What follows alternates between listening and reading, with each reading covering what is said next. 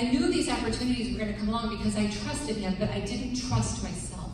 I was terrified. And you know what I learned in all this? What God showed me is that when I was making those excuses, that I had to alphabetize my spice rack, you know what he showed me? He showed me pretty powerfully that I always had the spice that I always needed. And it was nestled between coriander and curry. And it was called courage. I wasn't too busy. I was busy. The socks, I still don't know where the socks are.